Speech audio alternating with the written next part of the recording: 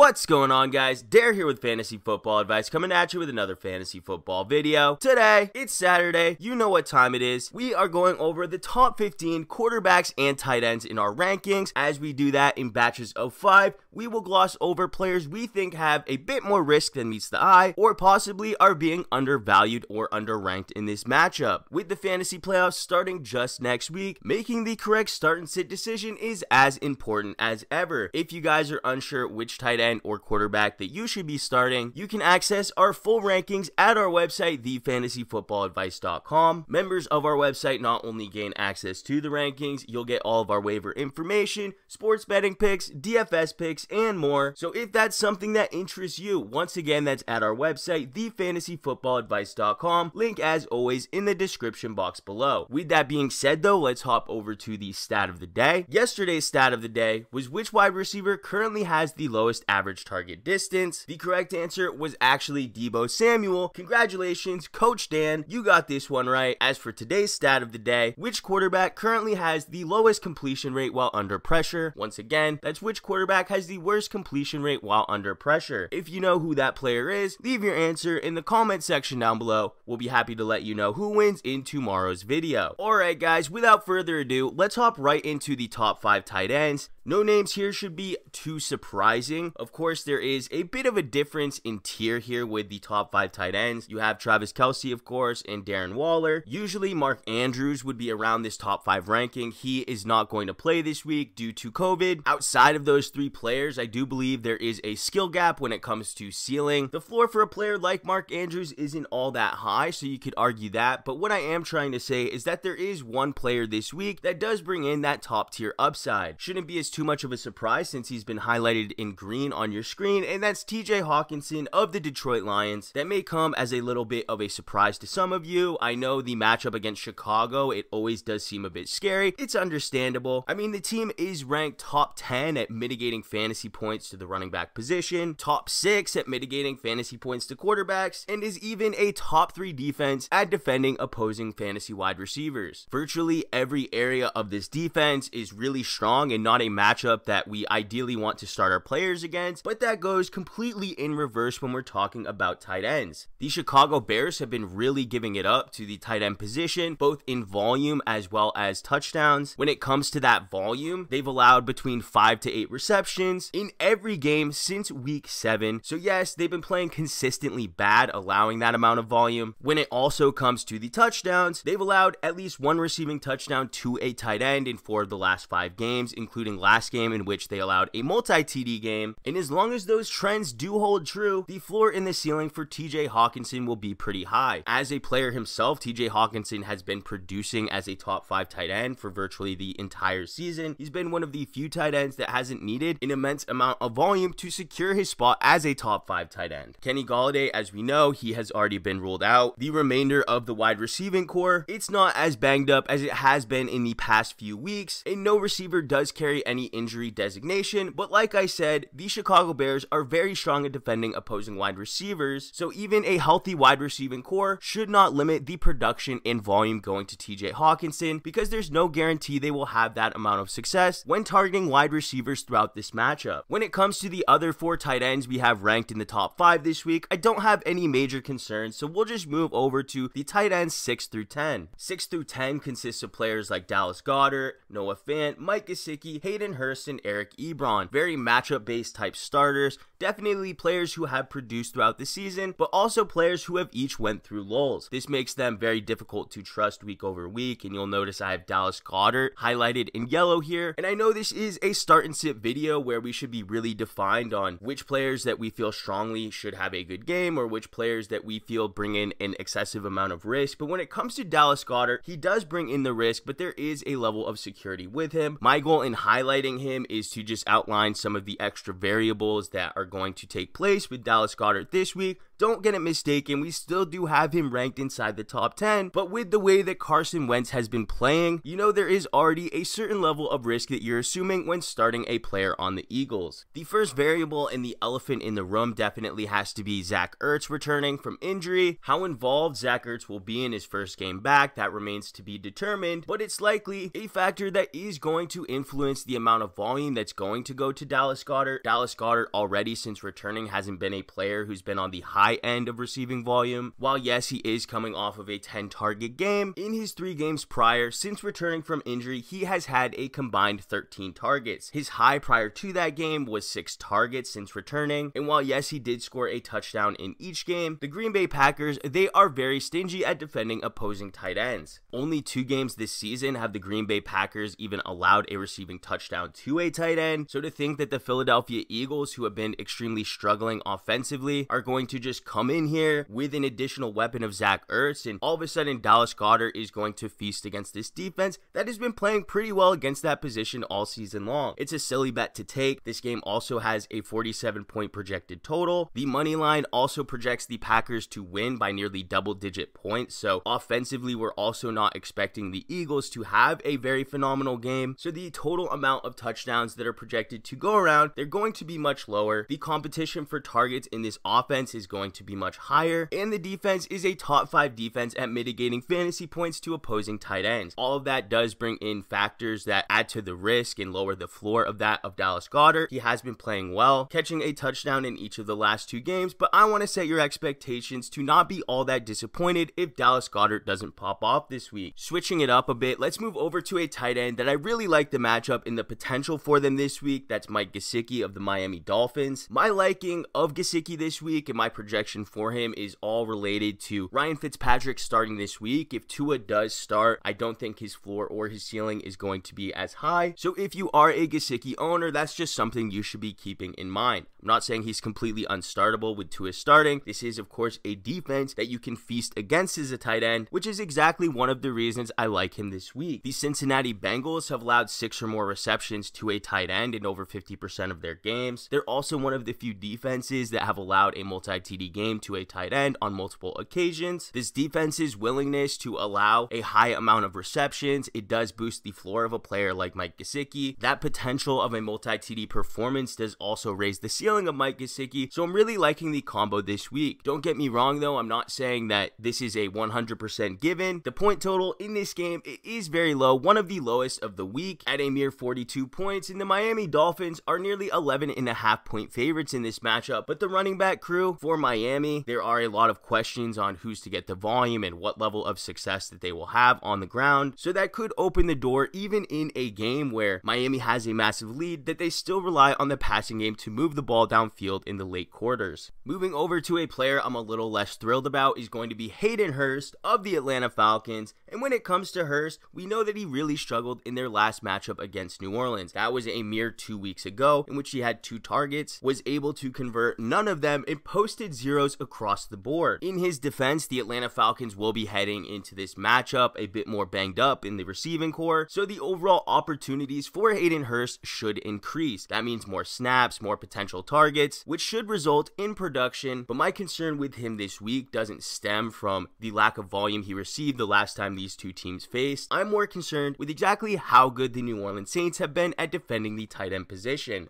They've had basically a tale of 2 seasons. Through the first 5 games, they ranked dead last at mitigating fantasy points to tight ends, but over the final 6, they have been complete fire at defending that position. The level of talent has dropped off from the players that they've faced, but at the same time, we still have to respect these numbers. In 4 of the past 6 games, they have allowed 1 or fewer receptions to a tight end, making the floor for tight ends facing them virtually non-existent. Throughout that 6-game span, they have allowed a combined 124 receiving yards to tight ends, an average of under 21 yards per game, and if we remove the largest performance throughout that 6-game sample, it looks much worse. In that 5-game sample, only 1 team has been able to eclipse 1 reception, and the high in receiving yards in any game through that span has been 15 receiving yards. When I'm looking at a player like Hayden Hurst this week, who has been a little hot and cold on the season, and I see such a terrible matchup, even the depleted weapons isn't enough enough for me to get completely off my guard on this one. The projected total in this game is a mere 46 points. Taysom Hill being a more mobile quarterback does open up the door for time of possession to be a bit more in the favor of New Orleans Saints, who are heading into this game as a 3-point road favorite. Let's move over to the final 5 tight ends. We have the tight ends 11 through 15. No need to go super in depth with these players. These are going to be your back end TE1s or your streaming options. I do genuinely like all of these receivers. None of them I'm really disliking, but there is one who I would consider a sleeper that not many people are paying attention to. That, of course, is going to be Jordan Akins, highlighted in green. This is a situation that I see similarly to TJ Hockenson, where he's facing a scary defense, but the matchup for his position isn't as fearful as meets the eye. The Indianapolis Colts at defending tight ends have been trending down over the past 5 weeks. In 3 of 5 of those games, they allowed 7+ receptions to a tight end. As we know, Jordan Akins is probably stepping into a major role in this offense, with Will Fuller now suspended 6 games, virtually a season-ending suspension for him. And there have been multiple occasions throughout this season that we have seen DeShaun Watson rely on the tight end position. Those games have typically come in the more difficult defensive matchups. Think New England, think Baltimore. So in this game, the first time that the Indianapolis Colts are playing the Houston Texans, a team that is hurting for weapons to move the ball downfield, Jordan Akins is going to be put in a prime position to succeed. With that being said, let's move over to our quarterbacks, and on the screen now you'll notice the top 5. How fitting that we ended the tight ends with Jordan Akins, because we are transitioning over to the top 5 quarterbacks, and as you'll notice, we have DeShaun Watson highlighted in red. When it comes to DeShaun Watson, he's been on an absolute tear. In fact, 2 of his best performances came in the past 2 weeks, but losing a top tier receiver, a top 10 fantasy receiver like Will Fuller, it is going to have an impact on how successful this offense will be at moving the ball downfield. We can't forget that they are lacking receivers outside of Will Fuller already. This basically leaves Brandon Cooks and Kiki Kuti to pick up most of the work from the wide receiver position, and coming into this matchup against Indianapolis, they really couldn't have picked a worse defense to be undermanned playing against this week. There have only been 3 games this season where Indianapolis has allowed a 20+ fantasy point game to a quarterback. Even Tannehill, who may be a bit more matchup based, has only been able to average in their 2 contests against Indianapolis sub 15 fantasy points per game. Neither one of those games did he go over 20 fantasy points, so the floor for DeShaun Watson, a player who we've seen perform a bit up and down on the season, who is now lacking weapons, it just brings in additional risk for a top 5 player. Now obviously, I'm not sitting here and telling you to bench him. It's unlikely, unless you own a player like Herbert, that you're going to find a comparable player to swap him out with, somebody with a bit less risk. Just be sure to set your expectations appropriately. Indianapolis, they are very strong, and DeShaun Watson will be coming in undermanned. We are moving over to the quarterbacks 6 through 10. This tier consists of Justin Herbert, Kyler Murray, Ryan Tannehill, Taysom Hill, and Lamar Jackson. You'll notice mostly here that we have 3 studs who have fallen a bit in their ranks just due to matchup. Spoiler alert, I don't have any major concerns with any of those 3 players, that being Justin Herbert, Kyler Murray, or Lamar Jackson, but the player I did want to highlight is Ryan Tannehill, who you will see in green up above. One thing I want to let you guys know about right off the bat is that there are so many talented quarterbacks in the player pool that a quarterback's ranking can go from top 6 to just inside the top 20 depending on the matchup. Ryan Tannehill, you'll notice we didn't have ranked high at all last week, but that was because he was facing the Indianapolis Colts. In this week's matchup, we have a completely different situation with Tennessee playing against the Cleveland Browns. It is worth noting that from a fantasy perspective, Ryan Tannehill had been playing much better at the first half of the season. He's realistically only eclipsed 20+ fantasy points once since week 6, but I feel very strongly that this will be the week he breaks that trend. While Ryan Tannehill will be coming into this game without Jonnu Smith, who has already been ruled out, we saw in the absence of Jonnu Smith, Anthony Ferkser, he stepped up and produced, so we shouldn't see a massive drop off, at least not from the tight end position. The Tennessee Titans offense has also been going through the wide receivers as of late. We really love Corey Davis as well as AJ Brown this week, and you can't love both of those players without loving Ryan Tannehill as well. When it comes to the Cleveland Browns defensively. They're strongest at defending the run. Not saying that's going to stop Derrick Henry. Derrick Henry will be one of the primary chain movers for this offense, of course, but ranking last when it comes to defending tight ends and bottom 10 when it comes to defending opposing receivers, it's going to open up plenty of opportunities for Ryan Tannehill in this matchup. As for Ryan Tannehill facing Cleveland, there's only been one game this season in which the Cleveland Browns have held off a team from completing a passing touchdown, and have even had 4 games this season in which they have allowed 3+ passing touchdowns to a fantasy quarterback. That's a ratio of over 1/3 of their games. So heading into this one, I really like the odds of Ryan Tannehill posting a bounce back performance. We're moving into the next quarterback, and unfortunately it is going to be Matt Ryan. Matt Ryan, in the last game that they played against the New Orleans Saints, that was on the road of course, he only posted a mere 5.28 fantasy points, his completion percentage 51.4%, and he was unable to eclipse 250 passing yards. Believe it or not, he has not eclipsed 300 passing yards since week 7. In 6 of his 11 games so far this season, he has posted 1 or fewer passing touchdowns. So far on the year, he has been more hurtful to your team than he has actually been a producer or benefiting your team. Heading into this matchup, he will be playing at home, but coming into this one, we also have major questions as to the health of the wide receivers. There has been a little joke that we shouldn't start Matt Ryan in games where Julio isn't readily available or playing or limited. While Julio Jones has not yet been ruled out, and I'm not saying that he will be ruled out, there is the potential out there for him to be limited, and we may not have that information privy to us before starting him in our lineups. Taking a look at Matt Ryan as an individual contributor, he's only had 2 games where he has eclipsed 20+ fantasy points since week 2, and 7 of his past 9 games he's been unable to eclipse 18, including 5 of those 9 games where he's been under 14, and even 2 of those games has he been under 7 fantasy points. If your quarterback is giving you 7 fantasy points, you're unlikely to win this week's matchup, and with quarterbacks that don't give you anything from their legs, no aspect of the run game adding additional fantasy points to them, the floor for those players is going to be much lower. We saw that floor just 2 weeks ago, the last time these two teams faced, which was actually Matt Ryan's worst fantasy performance on the season, which is really saying something because I just explained exactly how bad he's been at times. We're moving over to the final 5 quarterbacks. This is going to be the QBs 11 through 15. To start, we have Kirk Cousins, who I definitely undervalued last week. The big news last week, of course, was that Adam Thielen was on the reserve COVID list, unable to play, and that was a big hit. Adam Thielen's been a wide receiver 1 for this offense throughout the entire season, playing much more consistently than a player like Justin Jefferson. Adam Thielen, also heading into that matchup, was the league leader in end zone targets. When they get to that area of the field, they usually look for Adam Thielen first. With that option not available to them, there was the potential out there that Cousins could struggle. With Carolina being a pretty solid defense at defending opposing wide receivers, Justin Jefferson, who was going to be in a prime position to succeed, was still going to get additional defensive attention to him, also adding in risk to the matchup. Well, Kirk Cousins proved all of us wrong. Justin Jefferson completely balled out, and with all the odds stacked against him, Kirk Cousins actually produced the best fantasy performance of his entire 2020 season. Him producing last week, though, isn't the only reason I like Cousins. The main factor in liking Kirk Cousins this week definitely comes down to the volume. As we all know, Minnesota is a run-first team, or has been a run-first team. We have not seen that trend hold true, though, over the past 3 games. Kirk Cousins has averaged a whopping 37 attempts per game, completing 70% of his passes, and looking darn good in the process. Now this week, he has Adam Thielen back. This is a matchup against the Jacksonville Jaguars, who allow the 3rd most fantasy points to the quarterback position on the season, and have also allowed a multi-TD passing performance in each of the past 5 weeks. That alone would be enough to like Cousins this week, but we also have the questions with the health of Dalvin Cook. If Dalvin Cook is limited or losing touches, which could impact the overall volume in the passing game, that just increases the overall ceiling for Kirk Cousins as well. We're moving into the final player. We do have him ranked just outside the top 12. This is the QB 13, and it is Ben Roethlisberger of the Pittsburgh Steelers. This one is really simple. It's a matchup against the Washington football team. Washington has been stingy across the board at defending every position, which is really going to lower the floor of a player like Ben Roethlisberger Roethlisberger this week. Ben Roethlisberger, as we know, a player who relies only on his arm to get his fantasy production, and with those players, the floor week to week is lower than that of mobile quarterbacks. This team will also be without James Conner in this contest, leaving Benny Snell or Anthony McFarland to make up most of that production. How successful they will be is up in the air. We've seen each one of those players struggle immensely. If they do struggle, it could hurt Ben Roethlisberger's ability to move the ball down the field. In this team being heavy 10+ point favorites, their willingness to take risks, take shots deep downfield, those big plays that get Ben Roethlisberger the majority of his fantasy points, they may not be as necessary as they would be in other matchups. But guys, that's going to do it for this video. We really hoped you enjoyed. If you did, how about hitting that like button? If you're new to the channel, please hit that subscribe button. We thank you all for watching, and we'll catch you on the next one.